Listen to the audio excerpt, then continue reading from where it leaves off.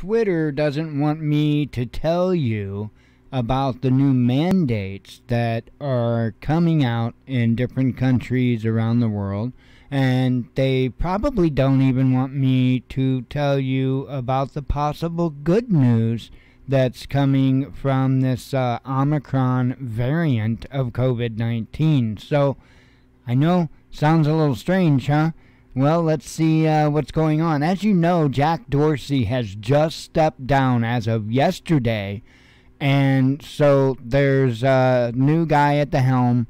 And wouldn't you know it, the day after, Twitter announces more censorship for the sake of public interest, right?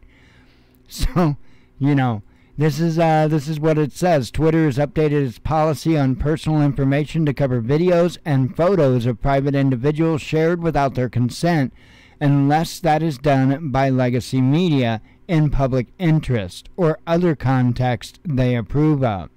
Sharing personal media, such as images or videos, can potentially violate a person's privacy and may lead to an emotional or physical harm. The misuse of private media can affect everyone, but can have a disproportionate effect on women, activists, dissidents, and members of minority communities, Twitter's safety division said on Tuesday.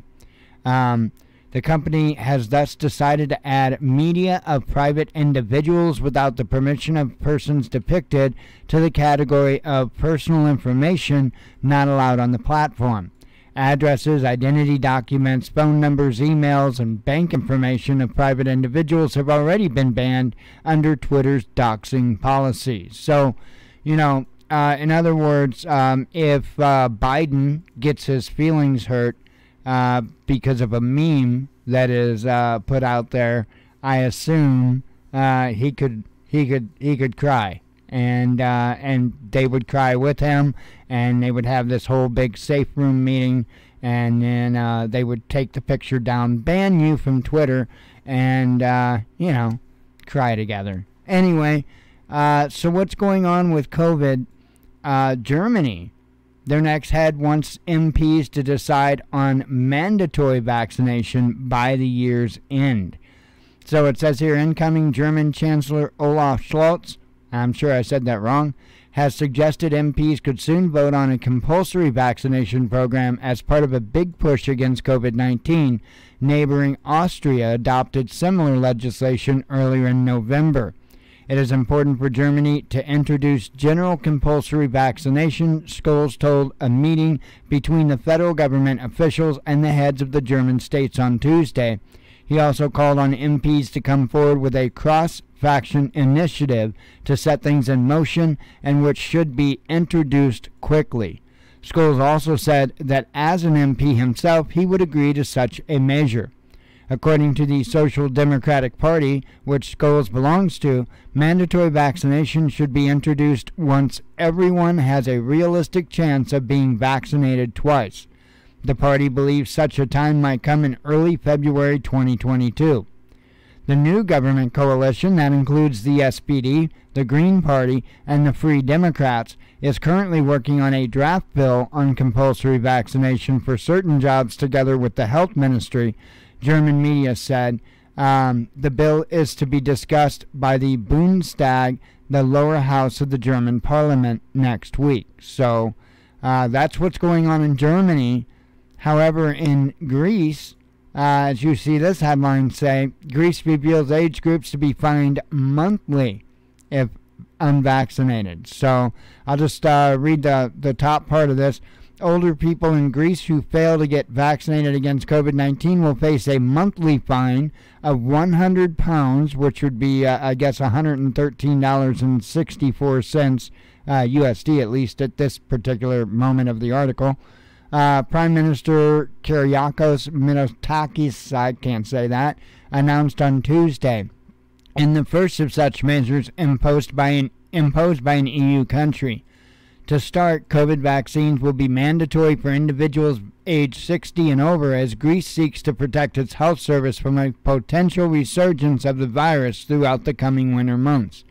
The Prime Minister's announcement marks the first measure in the EU to target a specific age group with mandatory vaccination as officials seek to protect at-risk individuals and emergency workers from COVID.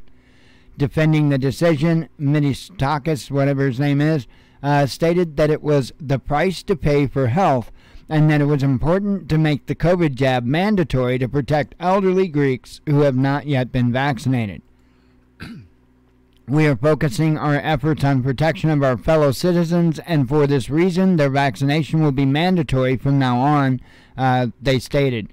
Over 60s who have failed to book their appointment for a first COVID vaccine dose by January 16th will face a monthly recurring fine of £100. I can't say the name, called the penalty a matter of protection and not punishment. How do you like that? To make things safe, right? So, as we know, there's a new variant that is taking the world, the globe by storm. And, it's really raised up a lot of concerns, a lot of fears. And me, I'm the type of person, I would rather sit back and truly get, some information come in on something before I start jumping to conclusions. And one of the things that I had learned throughout all of this with COVID-19 and how this is rolled out, one of many things that I've learned about viruses and mutations and stuff like that commonly what will happen is viruses will mutate, but they will mutate in two ways. They'll become more infectious and less deadly.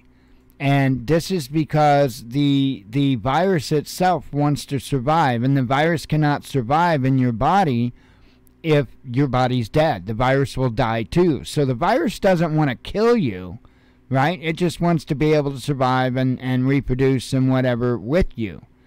Well, that's why typically, and I'm not saying every single time, but typically science has shown that viruses, when they mutate, they may become more infectious, more transmissible, right? But in many, many cases, they become less effective. They don't, they're not as deadly, they're not as harmful, but we don't know. I mean, this is something new. This just came around, so there's still a lot of time that needs to be, spent studying it. But I'm not just speaking out of my butt here or talking, among myself. I do have backup here. Another article, and I'll link all these articles in the description. Another article here coming out of RT, new Omicron variant could spell the end for COVID-19 pandemic, says a top Russian scientist. And so I saw this article and I thought, wait a minute, I need to read that. And it was just as I suspected he was going to say it. So let me just kind of read the beginning of it and go from there. A new mutant strain of COVID-19 that has sparked fears for vaccine resistance, caused flight cancellations, and sent the stock market plummeting could actually help bring the pandemic to an end, a Russian virologist has claimed. In an interview published on Monday in Moscow tabloid KP, Anatoly Alstin, and I'm sure I said that way wrong, a virologist for the Gamaleya Research Institute of Epidemiology and Microbiology, which pioneered Russia's Sputnik V jab, said that there is still not clear how deadly or infectious the new Omicron variant might be. According to him, even if it does spread faster than its predecessor known as Delta, it could take months to become the predominant form of the virus. Even if that happens, he said, it's not clear that Omicron means higher death tolls than at present. Right now, there are reasons to think that Omicron variant could be less pathogenic, he went on, meaning less able to cause harmful infection. Explaining the science behind the hypothesis, he said that we already seen Omicron has many mutations, more than Delta, more than 30,000 in a single gene of its spike protein. This is too many, and it means the virus has an unstable genome. As a rule, this sort of infectious agent becomes less dangerous because evolutionarily, wow, I don't know why it was hard for me to put that word together in my head to say it. Evolutionarily, an overwhelming number of mutations leads to a weakening of the virus's ability to cause disease. So that's essentially just what I was telling you. According to the professor, if this rule holds true, then Omicron would be fatal in only a small fraction of cases and would become like other common seasonal infections. He stressed that we still understand little about the new variant discovered by South African scientists last week, and that it was best to be cautious while its characteristics are researched. Some nations, including Japan and Israel, have announced they are banning all foreign travelers. We shouldn't be afraid that the Omicron variant is spreading widely, said the professor. I'm not trying to say his name because don't even know how to begin there. But that it could turn out to be the most pathogenic variant, making infection worse. So we'll see. Only time will tell on this. But as nature and history has shown, these type of viruses typically become less harmful over time. So we'll see. That's all we can do. But that is good news. But on the same token, I have to ask the question, and I know there's a lot of knee-jerk reactions going on, and there's a lot of governments that's just trying to see what control they can while they can. But at the same time, I think a lot of the world needs to take a pause and take a look at this and take a look at the science. They're always telling you to, look at the science. That's what I would like to do. I would just like to look at the science, and I would appreciate if Twitter would allow me to tell you that. Anyway, I hope you all have a good day. Shalom.